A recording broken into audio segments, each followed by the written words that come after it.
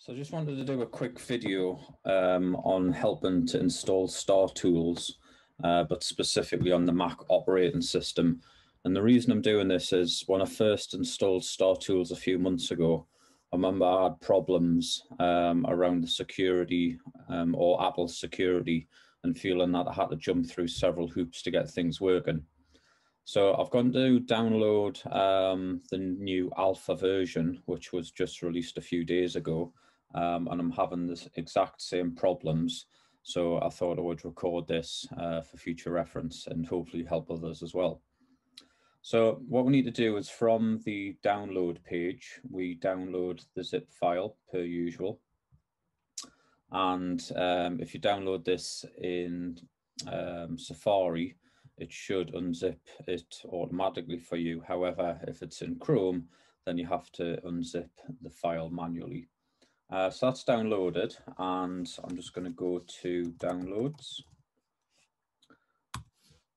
And if I drag this across, you can see there's the distro or distribution folder that's been unzipped and downloaded.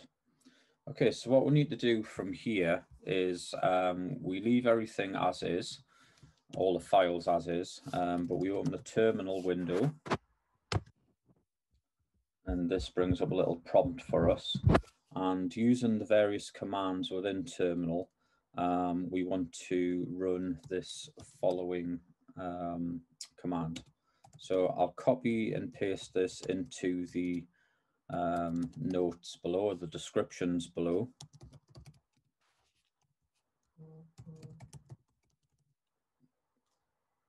Just typing this out. So if we've kept the files directly where we downloaded them, this should work first time. And there, so we didn't have any error code or error message, so that means it should have run successfully in the background. So what we're doing here is just telling the Mac operating system that we can trust and remove the StarTools app out of quarantine that the Mac OS has placed it into once we downloaded it. Okay, so no error message there. So what we now need to do, if I just open a new Finder window, is if we go to our applications, create a new folder, and we're going to call this StarTools.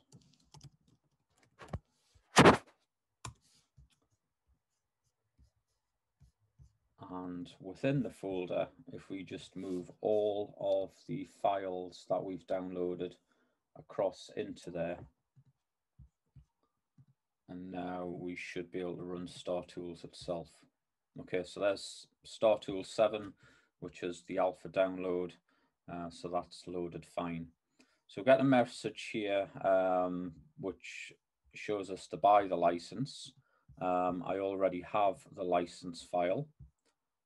So I'm just going to move this across into the exact same folder that StarTools is in.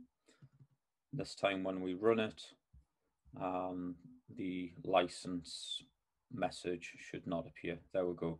So we're straight into StarTools. So hopefully that's helped with anybody trying to download StarTools onto the Mac OS system and any security problems or issues that you've had. If you've liked the video, found it useful, please hit the like, please add a comment. And if you do like all of the videos that I'm producing, really appreciate a subscribe to the channel as well. Thanks.